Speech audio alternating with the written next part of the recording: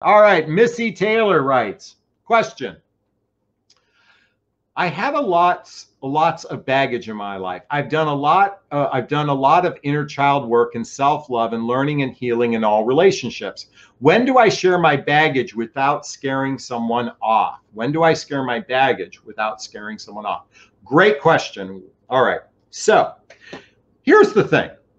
If your baggage is active in your life today, whatever that baggage might be, then I think it's important to be transparent early on, because the worst thing that can happen, and ladies, think about this. You're dating a man.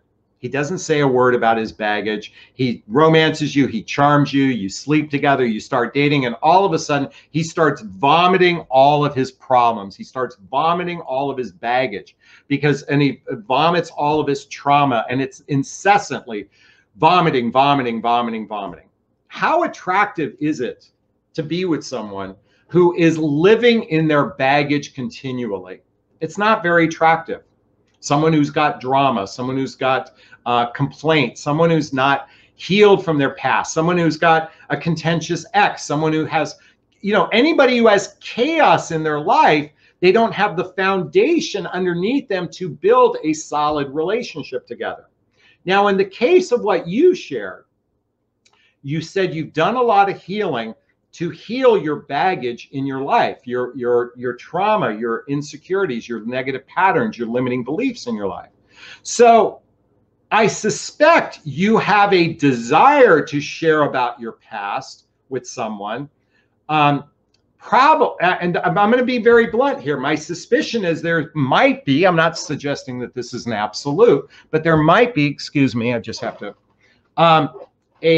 a need inside of you to share this baggage. But if you've healed from it, is it necessary? Is it necessary? Here's my invitation for you. If it is not material to the relationship, then you can take your time sharing about that part of the past in your life. If it's not material to the relationship, if it's material, in other words, it could affect your relationship, then I'm a big proponent of discussing these sooner rather than later, because the worst thing that can happen is to be with someone who vomits their baggage after you've gotten hooked to them, after you've become attached to them. And then if this baggage is active and material in your life, if it's not active and material and it's not going to affect the relationship in the future, then really, is there any need to share it? I mean, here's the thing.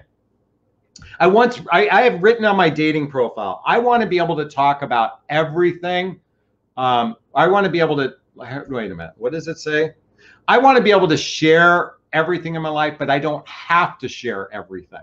You don't have to share everything about your life till this point. And it's really more about building new memories with each other, to build new experiences with each other, because that has more richness than talking about the past. So again, if you've genuinely healed from your past traumas, then there's really no necessity to bring it up. I just invite you to build new memories with someone, and that's worth, at least that's my invitation for you, and I hope that helps out. So Missy, thank you so much for that question. Great question.